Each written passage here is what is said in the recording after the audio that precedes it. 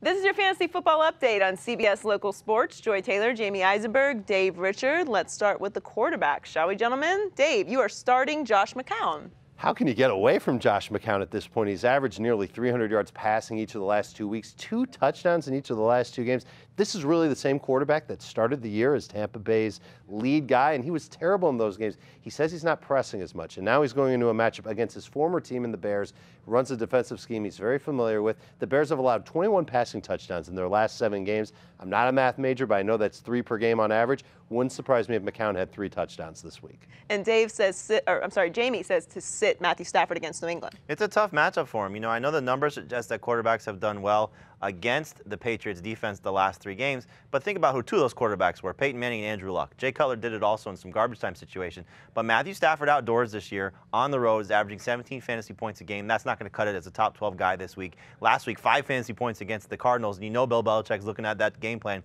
and saw the Cardinals blitz Stafford a lot. He's going to throw a lot at him. I just think he struggles this week. He may get you 2 touchdowns, but he may get you 3 turnovers. So it's just not a safe situation to trust Stafford this week. But you do think C.J. Anderson is a safe start? Love C.J. Anderson. I know last week suggests that he didn't do a lot running the ball because he only had 9 carries. But he's facing a Dolphins defense that is good against the run, but the Broncos running back has typically done well, and C.J. Anderson's found a way to be productive. 8 times this year out of the 10 games that the Broncos have played where the leading running back for the Denver Broncos backfield has gotten you double digits in fantasy points. So I think you'll see him come out, get you at least 10-plus points. If he scores, he's going to have a big game, and he's the only show in town right now. No Monte Ball, no Ronnie Hillman. They're not going to trust Jawan Thompson. They're leaning on C.J. Anderson, and they may lean on him a little bit more this week without Julius Thomas and Emmanuel Sanders. Yeah, not a bad call. And Dave, you think you shouldn't trust Jonas Gray this week? Well, it was fun to watch him do what he did to Indianapolis last week. 4 touchdowns is amazing, but let's be real here. There's no way he's going to do that again. I'd be happy if he did a quarter of that again, and I don't even think he'll do that. I don't think he'll even get you to 50 yards and a touchdown. The touchdown might be out of the question. This is a good Lions defense that the Patriots are hosting. And typically when the Patriots play a team that's great up front like the Lions, they throw the ball. And Jonas Gray is not on the field for New England when they put the ball in the air. They also signed LeGarrette Blount this week. I don't think that'll be a big impact on Jonas Gray, but if you're looking for a guy that's going to get you about 60 yards, that's what Gray is in for. I think that's about as good as it gets with him this week. But you do like Odell Beckham Jr.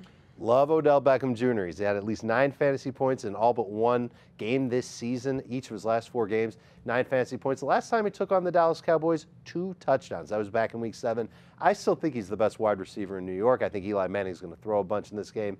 Odell Beckham's going to be in my fantasy lineups. And Jamie is not interested in Michael Crabtree this week. You know, he's okay, good third receiver, but not a must-start guy. You know, you look at the touchdown he had last week.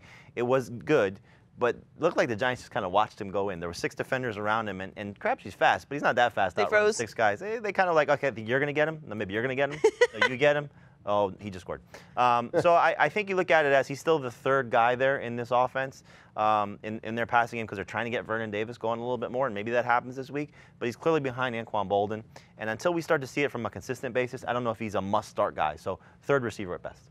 Very smiley Kobe Fleener is a good start this week. Oh, charming from Shrek, right? From Shrek, yes. That's right. He's a very happy guy because he's getting a lot of production. 2 games in a row now with double digits in fantasy points in a standard league. And Dwayne Allen did not practice on Friday, which means he's probably not going to play, dealing with a high ankle sprain. So more targets for him. And then Ahmad Bradshaw, he's out for the season. Some of those red zone touchdowns, that could go Fleener's way as well. He scored against Jacksonville the last time these 2 teams met in Week 3. Should do it again this time around. Love him this week. He's the number 3 tight end on my draft board, on my rank list behind Rob Gronkowski and Jimmy Graham. And Dave says no go on Zach Ertz. Ertz so bad. Yeah, I think everybody's pretty much on board now with Zach Ertz not being what we thought he was. The last person would be my dad, and he called me this week and he goes, "Son, what do I do with Zach Ertz? Do I put him in my lineup or not?" And Dad, you and everybody else, do not do it. He's not even the lead tight end for Philadelphia anymore.